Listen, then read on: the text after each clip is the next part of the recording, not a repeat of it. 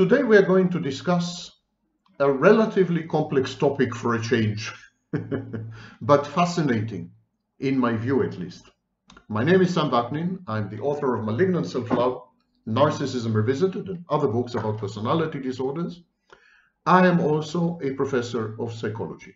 By the way, yesterday there was an article in Daily Mail, an interview with me, and I think it's one of the best encapsulations of narcissistic abuse that I've ever seen. Surprising for a tabloid, but you find pearls in unexpected places. I recommend that you go and read this article. It was published, yes, on the 25th, which is yesterday. Yeah, it was authored by Eve Taufik.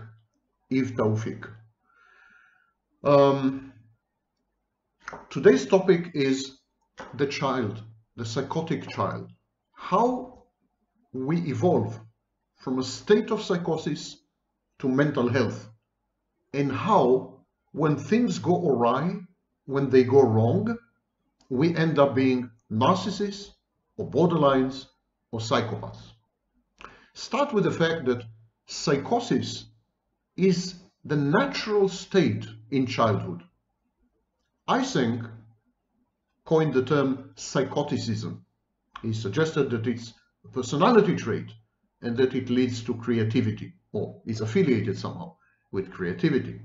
Well, psychoticism is the state that all of us are in when we are children. And children are extremely creative.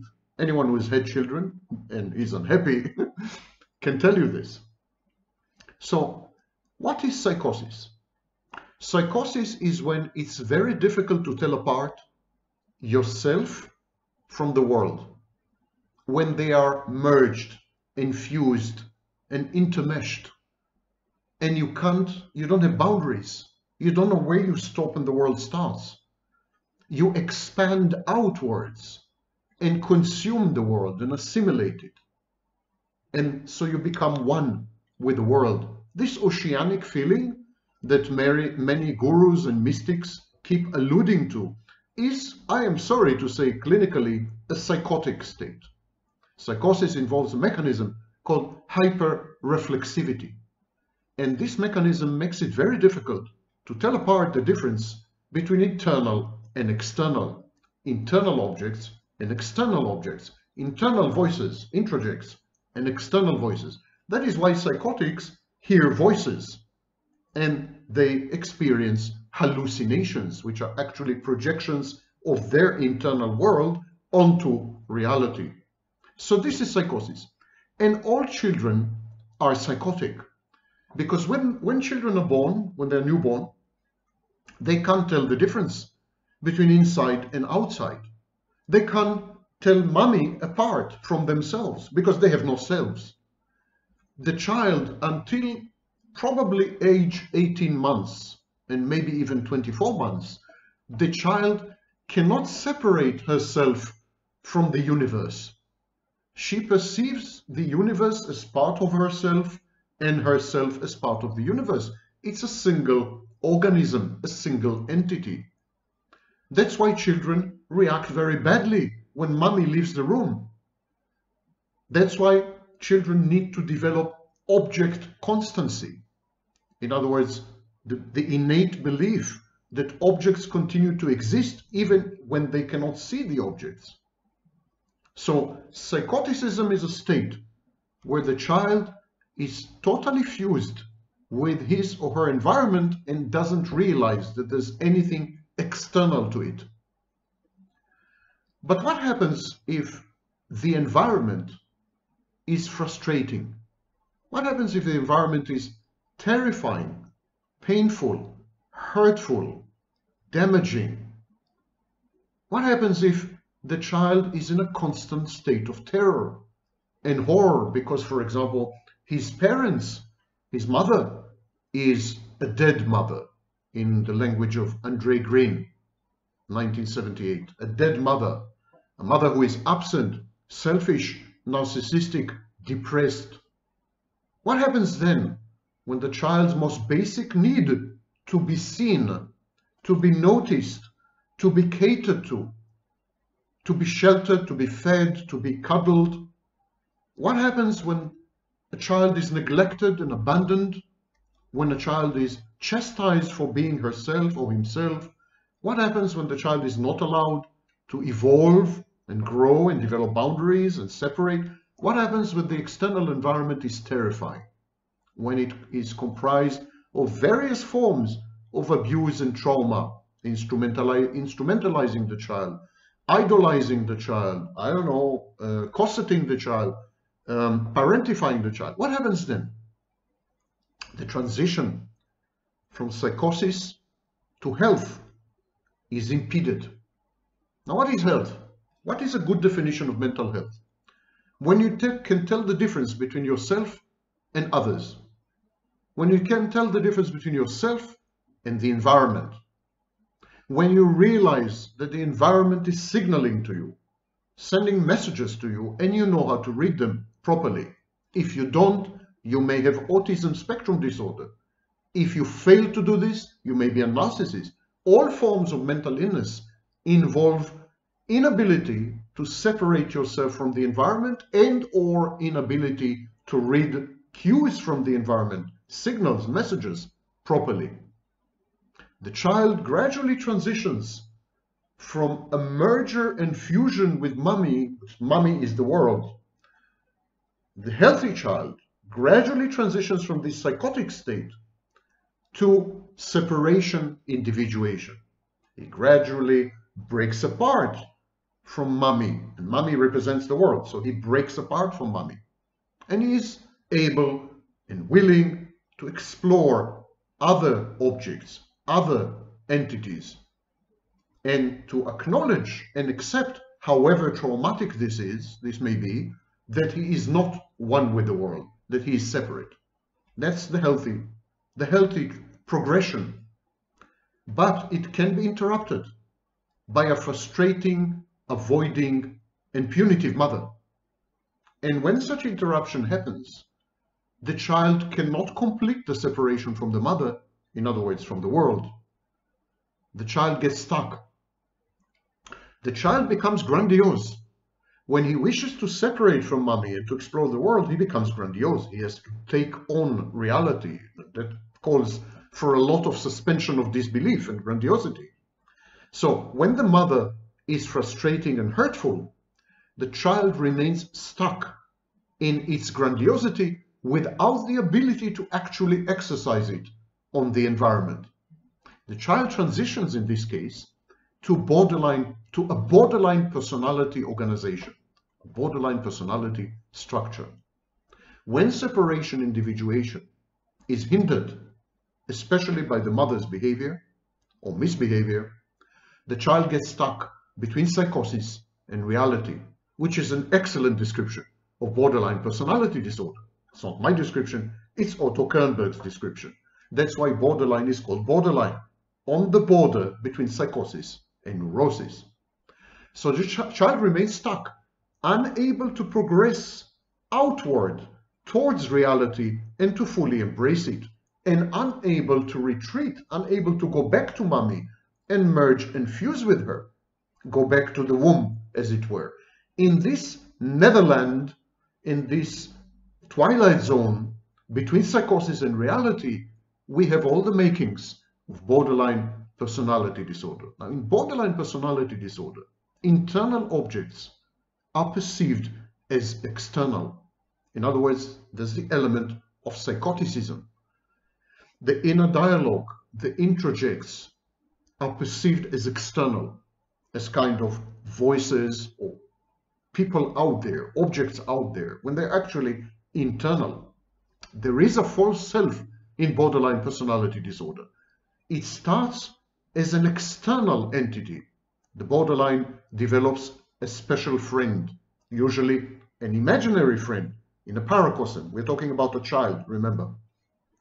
So the child simultaneously remains stuck in the psychotic phase, where internal objects are external, but in a desperate attempt to extricate herself from this condition, she creates an external object totally imaginary external object, which is essentially the false self.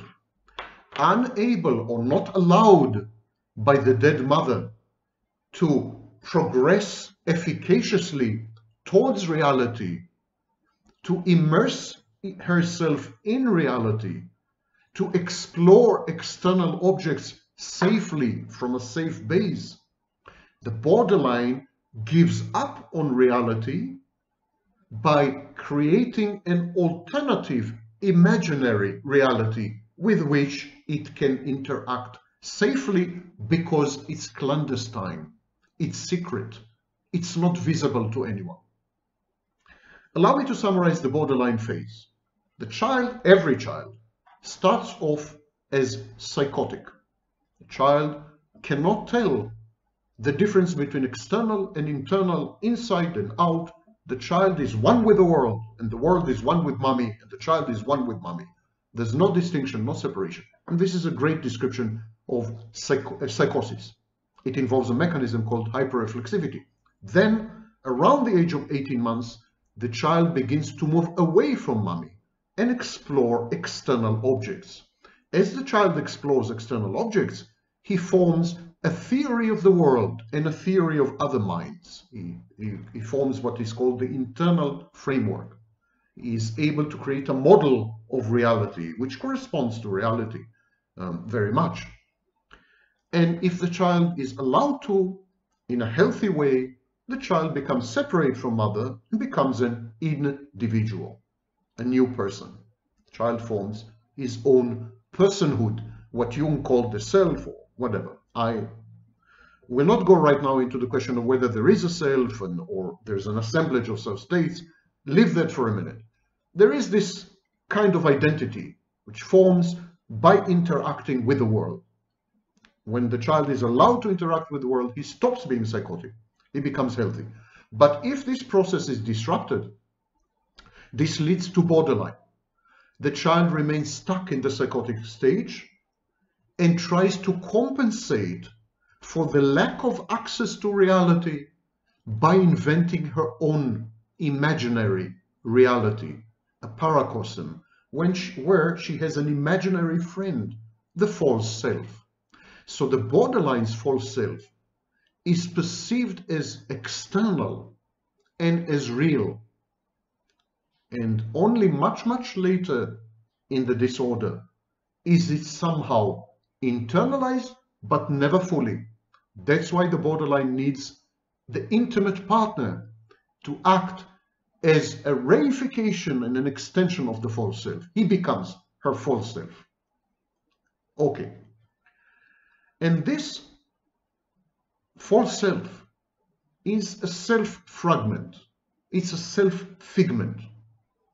And it is the borderline's only connection to reality. It's not real reality, it's an imagined reality, it's a virtual reality, it's a concoction, it's a narrative, it's a movie, it's a piece of fiction, but it's still much more real than psychosis. In the creation of the false self, the borderline accepts that there is at least one object, one entity, the false self, which is not her. So she's able to somehow start haltingly and pathologically the process of separation. She accepts that she is not the world. There is a false self who is out there in the world. So there is a world. It allows her to separate. It prevents full-fledged psychosis. Because in a full-fledged psychosis, there is no self and there is no world. In borderline, there is a false self, which is the world. So it's closer to health than psychosis. It is indeed a transitory phase. When the child experiences trauma and abuse in early childhood, the child transitions from psychosis to borderline personality disorder, to borderline personality organization. I'm sorry. What happens if the parent impedes or hinders or attacks or prevents even this minor transition to health? What happens if the parent isolates the child, penalizes, punishes the child every time she shows autonomy and independence and self-efficacy? What happens if the parent puts down the child whenever she doesn't perform as an extension of the parent? What happens, in other words, if the parent is an active agent of suppression? What happens when even the borderline defense, even this desperate attempt at pretending that there is a world out there via the agency of the false self, what happens if even this is considered by the parent too much of a threat to the parental authority or parental needs? What happens if the parent stifles and smothers the child and doesn't allow the child to even become a borderline? Because even that is one step too far, one bridge too far, one step too many. Well, if this happens, if the false self of the borderline is attacked and disabled by abuse and trauma, the child attempts to transition to the next phase. So we have psychosis, and we have borderline. If the trauma and abuse persist, there is a transition to a third phase. And this third phase is the narcissistic organization of the self, is the proto-narcissistic personality disorder, the nucleus of NPD. NPD is a mirror image of BPD. Why? Why isn't NPD more of BPD? Why is narcissism not an exaggeration of borderline? Why is narcissism not borderline 2.0? Because borderline has failed. The borderline solution, the child starts as a psychotic. Then, subject to trauma and abuse, the child tries on the borderline solution. When the borderline solution fails as well, when the parent doesn't allow the child to even become a borderline, the child says to herself, borderline has failed, I should try something different. And I should try something that is the opposite of borderline. I should try something that is the mirror image of borderline, because borderline didn't work. Mommy doesn't accept borderline. So I try something else. Maybe it will be palatable to mommy. Or maybe I can even get rid of mommy altogether, because I will become self-sufficient, self-contained, solipsistic, captured within a universe which I fully control. My own planet, like the little prince. So these are trial and error heuristic procedures where the child flails about attempting to find a solution to the impossible situation where the parent won't let him go. The child wants to go away, wants to separate and individuate because it's a biological drive, and yet he is not allowed or she is not allowed. So the child tries on all kinds of solutions. He tries to be a borderline, semi-psychotic, with a reality that is not real, that is actually a false self. Doesn't work. He says, okay, let's move on. Let's try another solution. Let's try to be a narcissist. And narcissism is a mirror image of borderline. While in borderline, internal objects are external, because the borderline retains psychoticism, retains the psychotic element. In narcissism, external objects are internal. While the solution in borderline is pseudo-psychosis, the solution in narcissism is fantasy and delusionality. While the borderline assumes that her internal environment is actually external, she actually projects. It's an infantile defense mechanism. In narcissism, there is the opposite assumption, that external objects are actually internal. It's a fantasy defense. It's the belief that you are the world. Not the world is you, you are the world. The world is at your service. Everything out there, you created. It's a godlike perception or self-perception. I made the world. I created the world. So everything in the world is an extension of me. External objects are actually internal. I made them happen. It's magical thinking. I created them. And so fantasy and delusionality. The false self in borderline starts off as an external object, special or imaginary friend. In narcissism, there's a reversal of this, and the false self starts off as an internal object. Grandiosity is a cognitive distortion. The false self starts off as an internal object. The narcissist feels, identifies with the false self. The narcissist believes that the false self is real, and he is the false self. So it starts off as internal.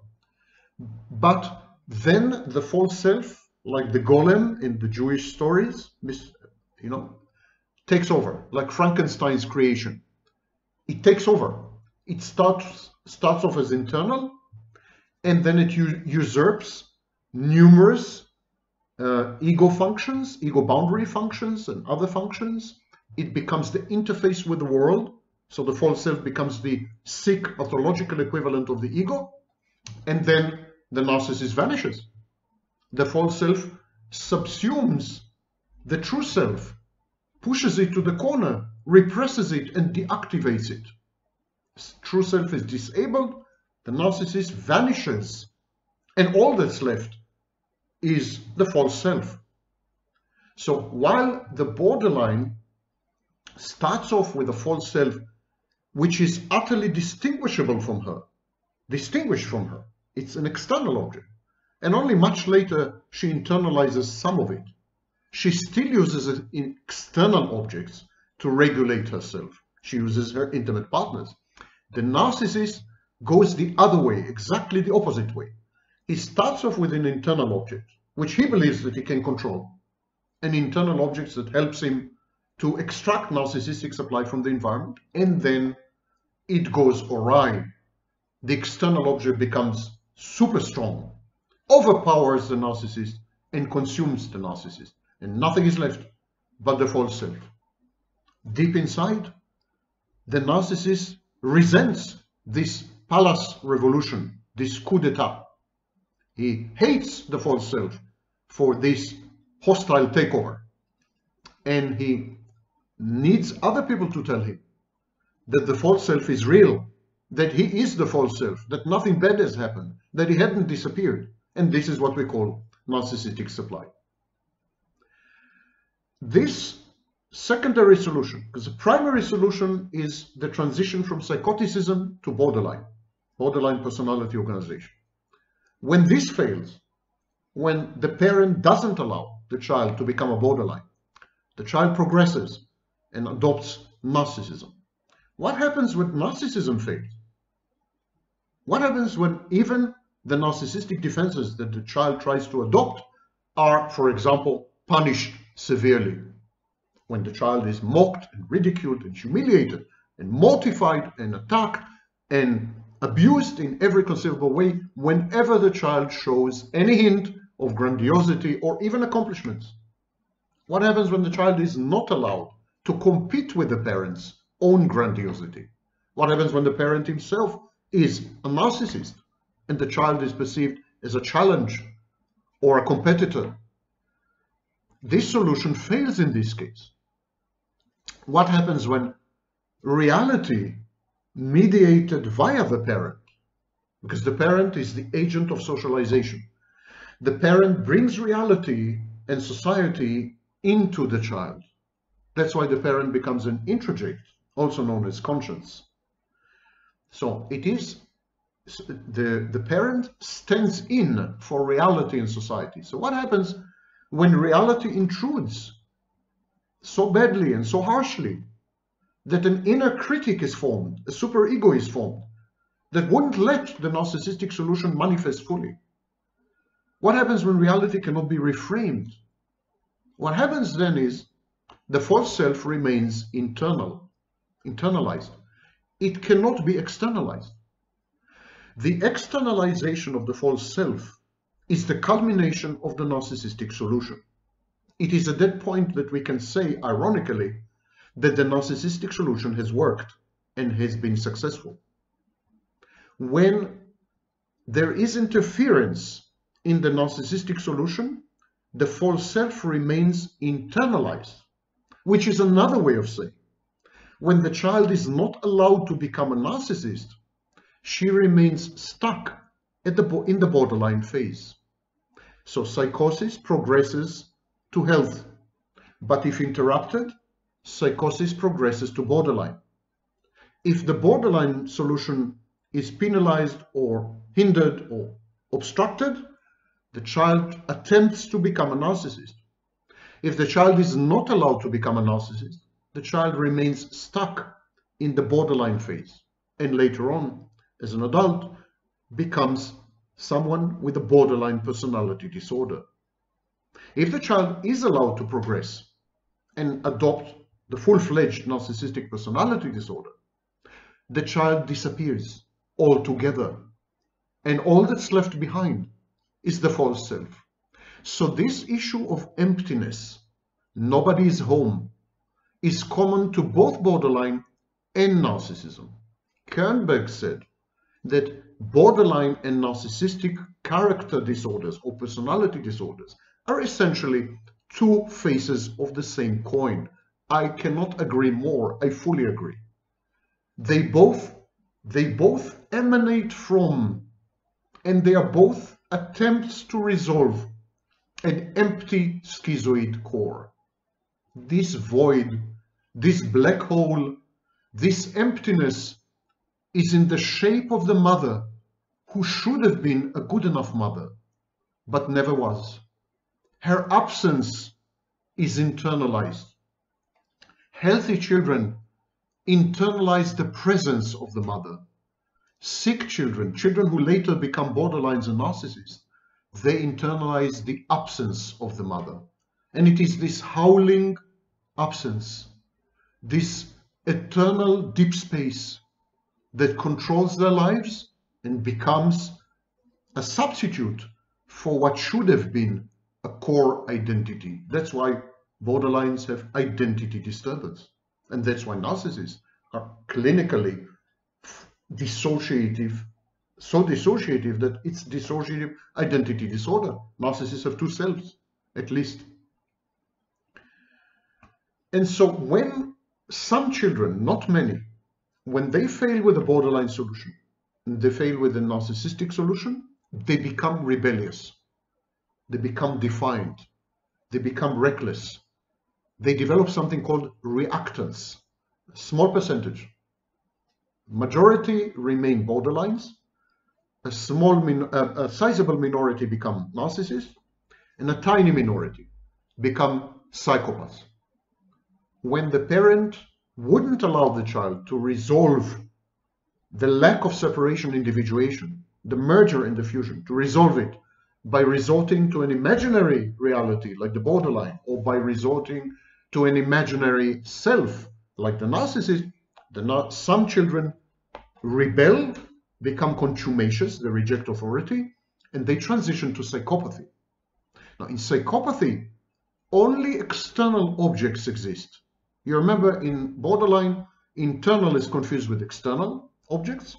In narcissism, external objects are confused with internal objects. In psychopathy, there's no such confusion because there are no internal objects left. In psychopathy, there's no internal object of any shape, kind, or form. There's only external objects.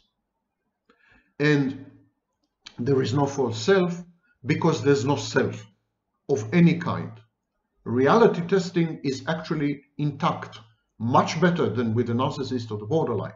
Psychopath is much better equipped to assess reality and function in it. It's because he has only external objects. In a way, psychopaths are not human. They are like computer code, in a way, which is why I firmly believe that artificial intelligence will prove to be psychopathic. Now, is there anything we can do about this progression, about this sequence? Yes, actually. There is something called decompensation. Decompensation is when all the defenses crumble the narcissist false self is disabled. This is what I do in cold therapy. I disable the false self. The borderlines, imaginary friend, is deactivated. We can put a lot of stress, a lot of force on the defenses and resistances of narcissists and borderlines, and then disable them. And then the narcissist and borderline remain defenseless. They remain exposed face to face with their own disorder. Now, there are several therapies which create artificial decompensation. And decompensation creates regression. If you decompensate the psychopath, he becomes narcissist. You decompensate the narcissist, he becomes borderline. You decompensate the borderline, she becomes psychotic. Remember the sequence? Psychosis, borderline, narcissism, psychopathy. It goes both ways. It progresses this way, but it can regress the other way. Psychopathy, narcissism, borderline, psychosis. We can affect regression in therapy, and we can fix the failures. We can give the inner child a second chance. So we can lead very carefully this regression all the way back to the psychotic phase. And then, as therapists, using transference, we can somehow encourage the inner child who is now regressed to the psychotic phase to try again. This time, as therapists, we provide a safe base, a safe and secure environment, a holding, containing environment. We allow the child to start again from scratch, from the psychotic phase to progress to health, not to borderline, because there's no need. We are not challenging the child, the inner child. We are not merging with the inner child or fusing with it, at least not if we are good therapists. We just create the environment where the patient feels safe to regress from psychopathy to narcissism, from narcissism to borderline, and from borderline to psychosis. And then we hold the patient's hand as parental figures, and we encourage the patient to try again to become healthy by separating from us and becoming an individual. But this is a topic for the next video.